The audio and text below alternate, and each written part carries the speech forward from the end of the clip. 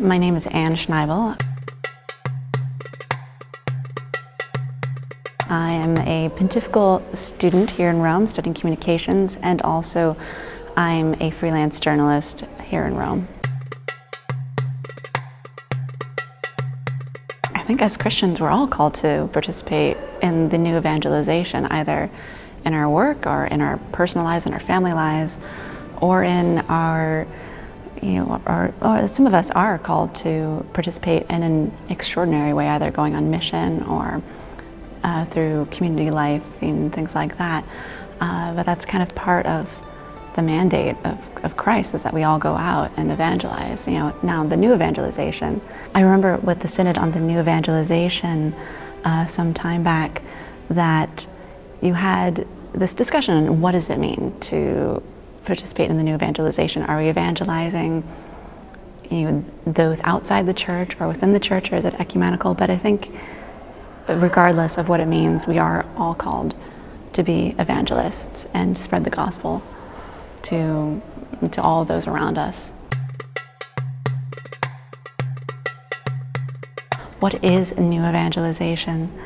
That's a tricky question, because since the time of Christ we've been called to evangelize. But I suppose the new evangelization is kind of a renewal of our understanding, or even just a renewal of what that initial call was in our lives and how to practically apply that. In today's society, you have especially the challenge of new media.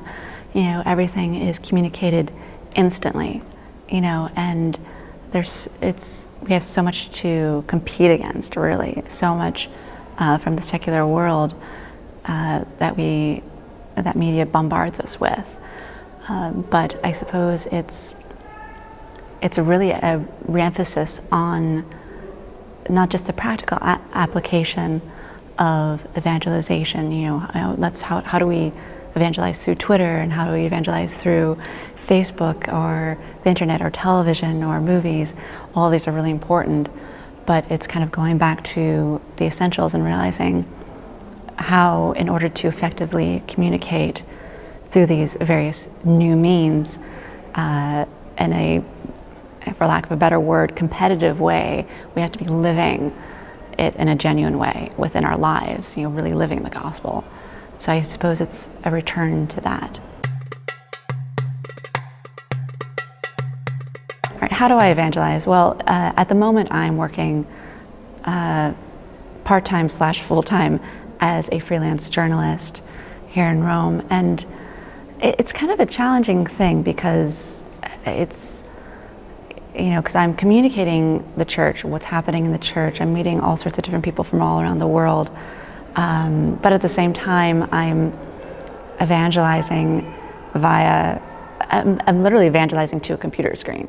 So you don't really get that back and forth feedback, but that would be one of the ways in which I'm practically evangelizing. I think what's been most interesting in this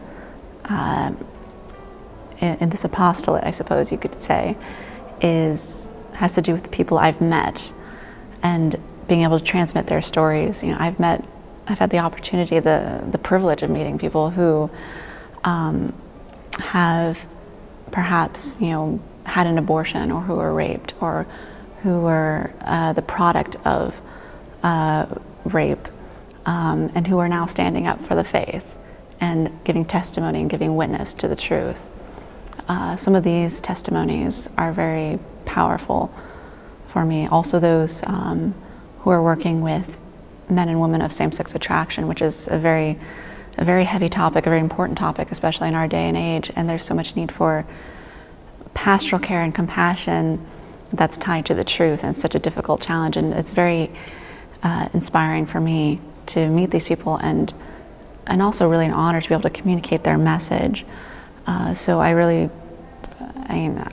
hope I'm making an impact, and at least in telling their stories.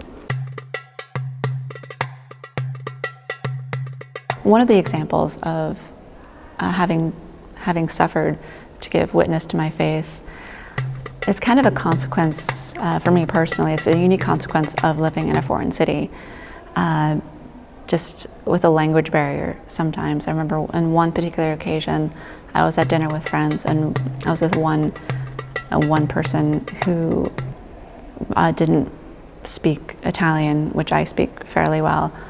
He didn't speak English. He only spoke a few words of English. He was from South America, and I remember he suddenly just started just attacking the faith, just randomly, and I couldn't, because his English was so broken, and I didn't, you know, I don't speak Spanish, or I understand a little bit. I was in a position where I could stand up for the faith. I think that was a challenging thing, and so it was just kind of one of those moments of just trusting in God and just being like, hopefully my sitting here calmly is enough of a witness, you know, because there's no other words, you know. It's one of those examples of being a witness without being able to speak. You know, this is an interesting question, what to say to somebody who doesn't have faith. You know, I think it would depend. It always depends on the individual circumstance, individual person, the relationship. I think, for my part, like as a general rule, I just try my best to live my faith. By living my faith, you know, truly and genuinely, really, and trying to make Christ a part of my life, you know, I hope that is enough of an invitation for them to approach me, and then use that as a starting point for engaging them and answering their questions. And then, of course, in turn, I have to make sure that, you know, I stay informed and have the answers to give them when they ask. Where do I get my strength to announce Christ? I think the simple answer is Christ. You know,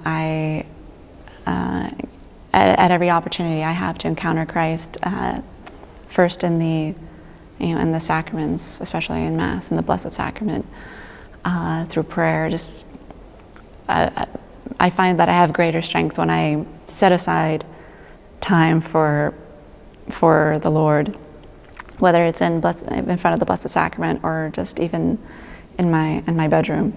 You know, just have time for prayer, and also, I mean, my family, my friends have always been a good example, kind of keeping me focused and keeping me on track and always providing a good reminder, kind of appealing to my competitive side, you know, I suppose, kind of motivating me to stay the course, as it were.